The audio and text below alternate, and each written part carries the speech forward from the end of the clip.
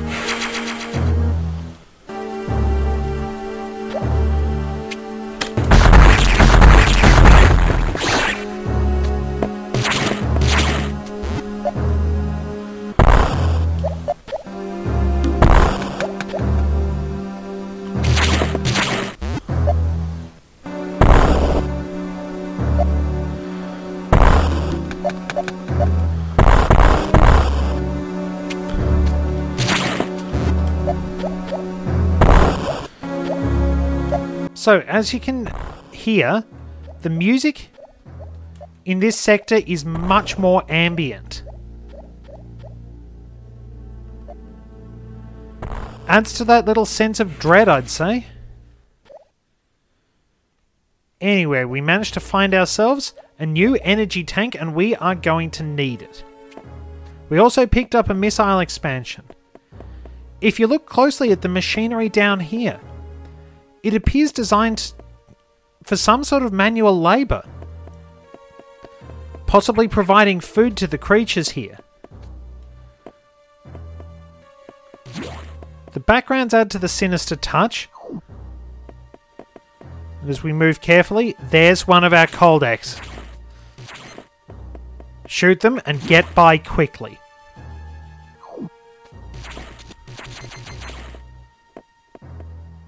They will come after you, so move. Don't go through this door. And that's what happens when they get to you. They do a lot of damage. This door does lead to a missile expansion, but if you go in there all guns blazing, you'll wind up getting killed. Same deal with there. Wait till we get the Varia Suit. Also, Coldex can hide in blocks like that. Be very careful.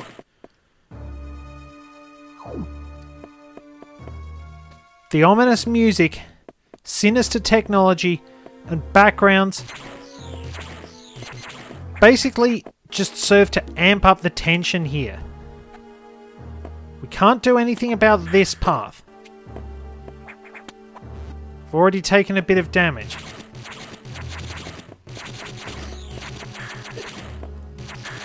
I'm really bad at this, apparently. Oh, we can actually sneak through there.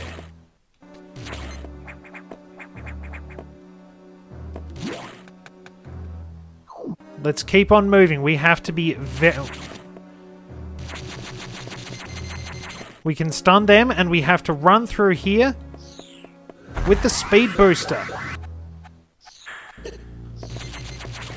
I was having a pretty bad time of things the first time I did this, and that wound up getting me killed, admittedly, because I tried to bomb my way through, realized I needed the speed booster and got mobbed by those.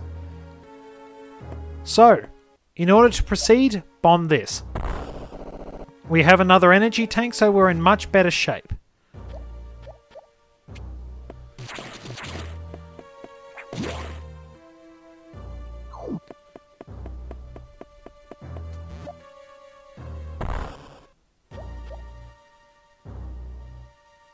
That way needs power bombs, but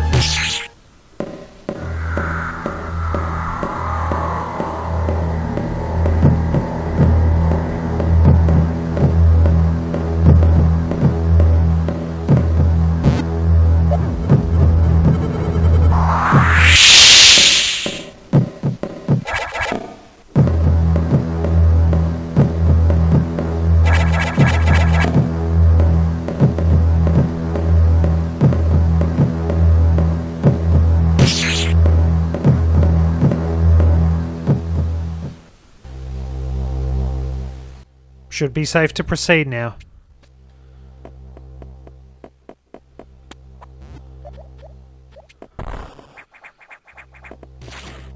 Let's go on to the next area.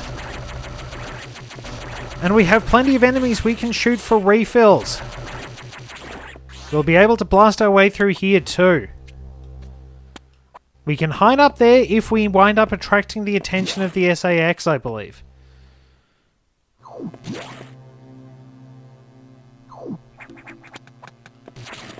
Don't think there's anything around here.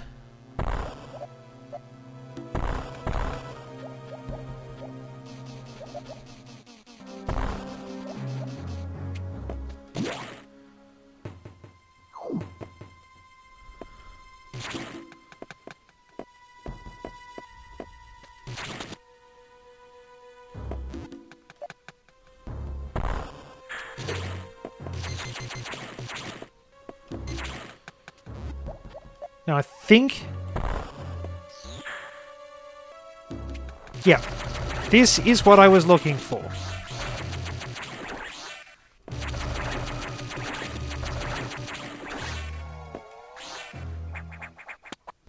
With some frenzied rapid-fire shooting, we can grab another missile tank.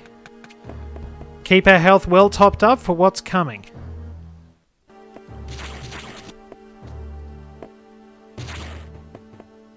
And be very careful about which blocks we shoot too.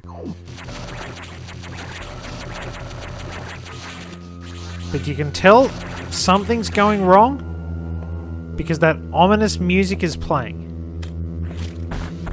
One super missile will take care of the Ghidorah.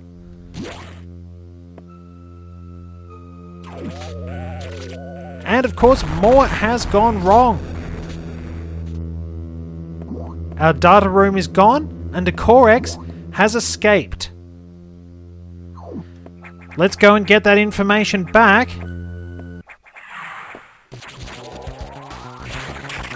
Because that Core X has stolen it. This is the Barrier Core X. Its main attack is ramming us.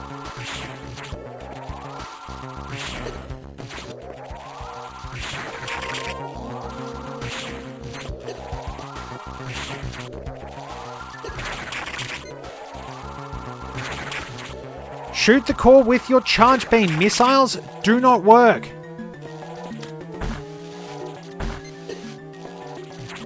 Which, admittedly, is particularly strange. Blast away at it, you'll see it change colour as it takes damage, and try not to jump into it like I'm doing.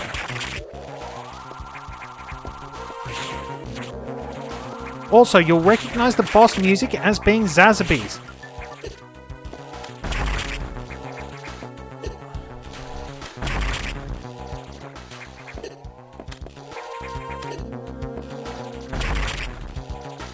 Dodge its attacks. Shoot it with 5 super missiles. Or is it 6?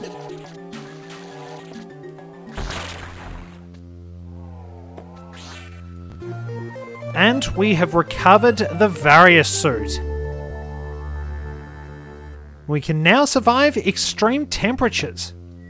The water disappears as we get an effect that shows off what is admittedly a vomit green suit. I'm really not that keen on the looks of the Varia Suit, but we have to put up with it. On the bright side, in terms of looking beautiful, just check out the backgrounds here.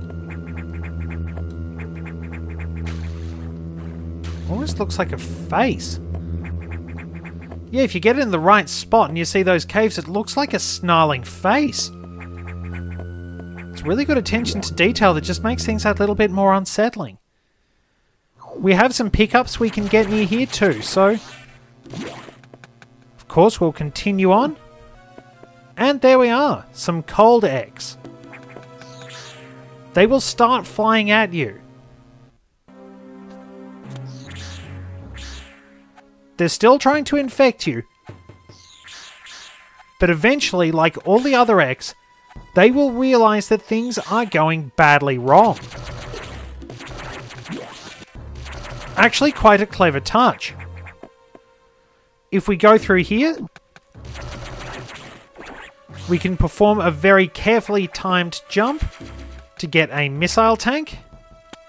Grab on here.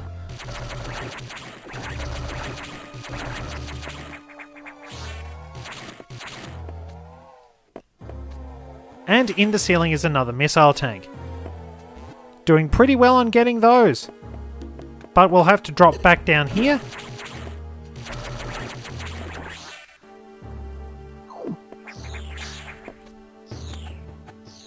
Notice how they're not suddenly rushing to try and infect us.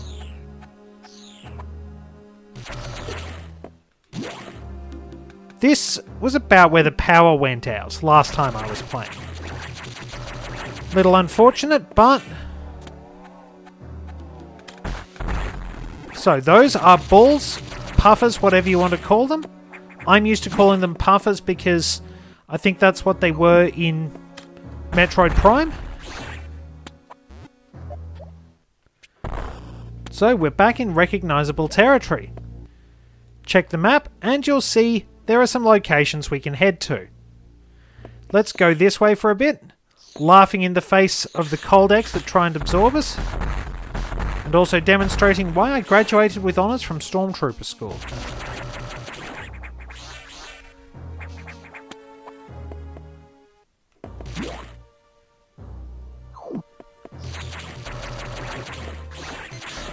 We can still stun them though.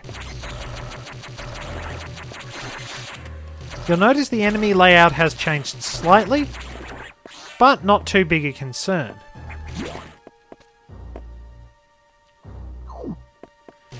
If you want to save, you can head through here. A nice cluster of enemies.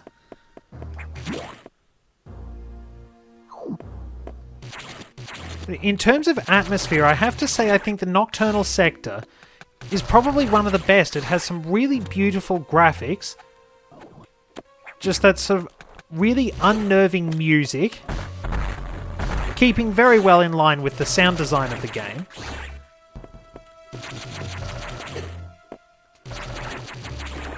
And on top of that, I really like nighttime environments. I've always been a night person, if I'm going to be honest. I don't really like the daytime as much. I mean, obviously it's nice sort of being awake during the daytime, but I just tend to find a bit more comfort in sort of having that time to do my own thing at night. It's sort of relaxation time for me, in a sense.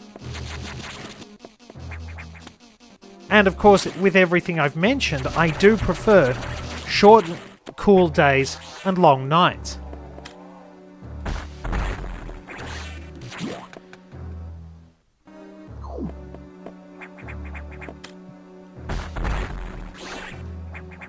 We can grab a couple of things here, but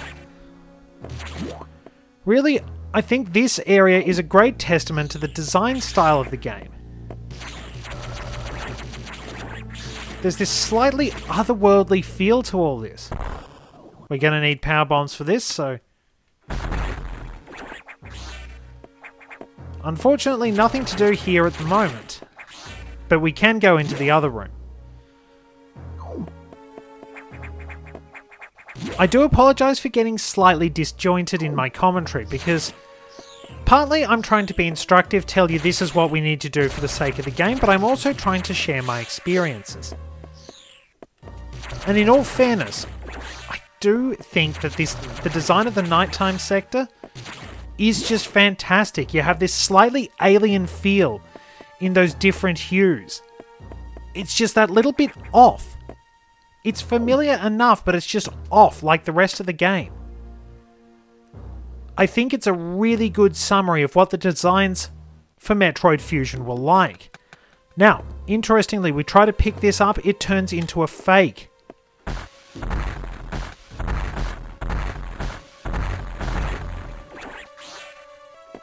My terrible accuracy gets in the way again.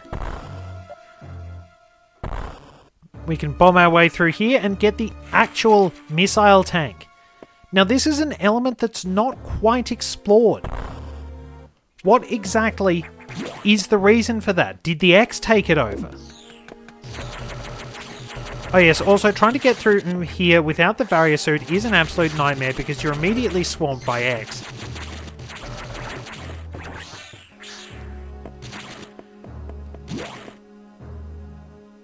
It would be interesting to see just what they can and can't infect, what sort of abilities they do possess.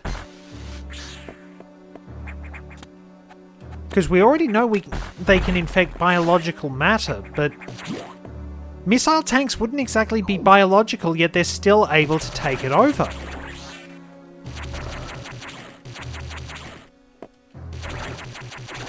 Interesting indeed, and probably not explored enough in the series.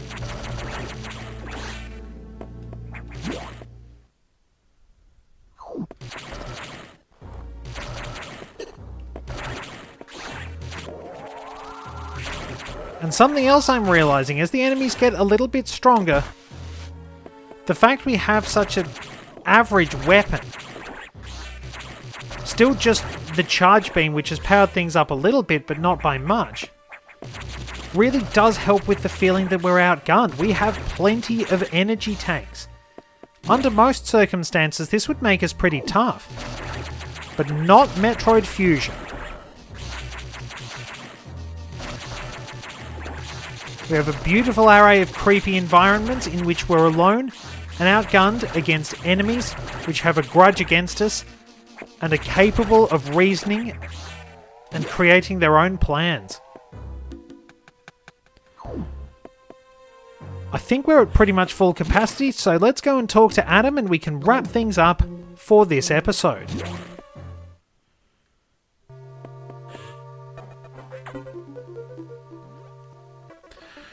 How did that X download the Varia Suit data? This doesn't seem to make any sense at all, unless the X have the ability to process data organically. At any rate, you have the Varia Suit data. Now you'll be protected from extreme temperatures. More importantly, the SAX will no longer be able to freeze you, so you can escape easier. But you're still too weak. That thing is too much for you. You currently have no way of damaging it. But my simulations indicate that a penetrating weapon, like the plasma beam, might work.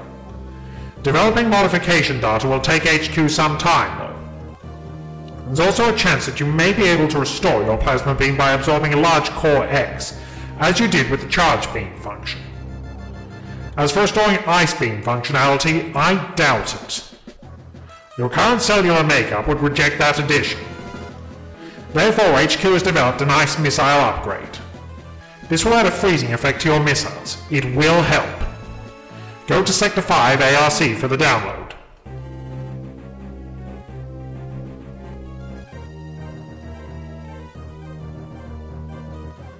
Is your objective clear? Now, get moving. Well, things are pretty clear for us. We know what we have to do, where to go, and we have a pretty good addition to the series. The ice missiles would make a return in Metroid Prime 3.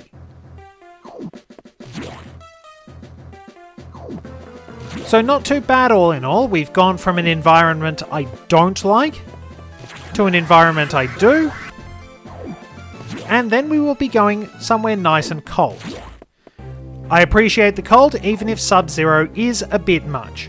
We'll wrap things up for here, ready to head into the next sector in the next episode. Thank you very much for joining me, and I'll see you next time for more Metroid Fusion.